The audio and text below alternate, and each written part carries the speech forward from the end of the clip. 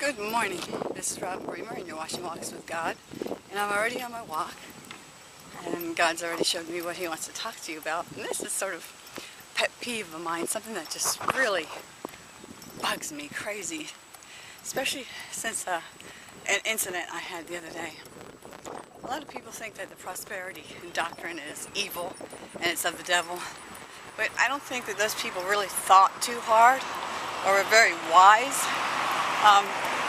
Or have ever been poor. They probably never lived in a third world country, or even here in America where people live on the streets, people go without. God says that His will is for us to live on earth like we will in heaven, and that everything about God is about abundance, overflow, more than enough. Because on this earth is the law of sowing and reaping. You reap what you sow. And if you don't have enough for yourself, then you can't sow. If you have enough for yourself and more than you need, then you have plenty to give to every good work. But here's the thing that God showed me the other day about poverty. Poverty creates hopelessness.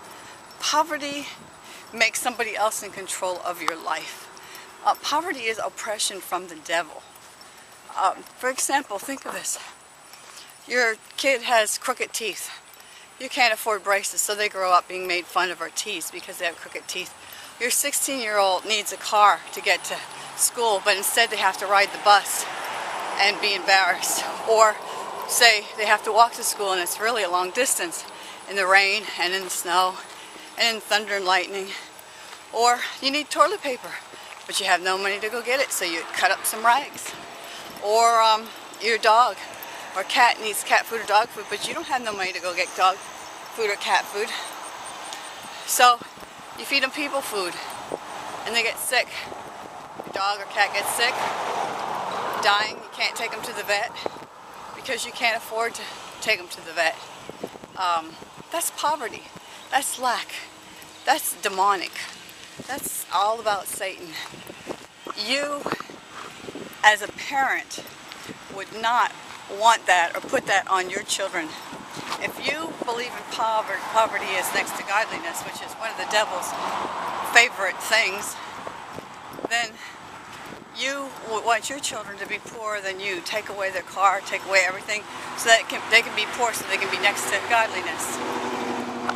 You might think that they're going to go to heaven. You know, they're going to go to heaven because they don't have all this material stuff. They're not worshiping or thinking about stuff. But you know what? What happens with that is you think, why would I want to serve a God that wants me poor, that wants my kids to die because I can't afford the doctor? Why would I want to serve a God like that that would make me poor, and being poor is close to Him? Somebody's not going to want to serve a God. Somebody's not going to want to be saved when their parents or when somebody teaches them that, you know, you have to be poor in order to be next to God. And who would want to serve a God like that? Our God's not that way. That's religious teaching. Religion is from the devil, not from God. Religion is man's way of trying to be good enough to get to heaven and thinking arrogantly that they can get to heaven because they do right things or they're good enough.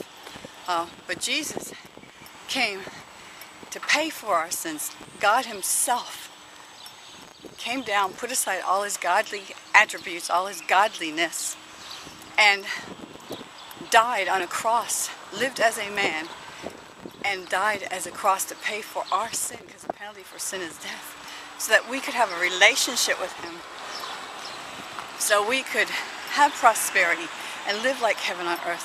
When He created man, He gave man all authority and all dominion, and He created us to have dominion and authority over everything, over all the works of His hands. And He wanted us to live like kings. And He wants us to sow and to reap and to give. So, my name is Robin Bremer, and God is a God of prosperity, not poverty. Poverty is of the devil. And you're watching Walks with God.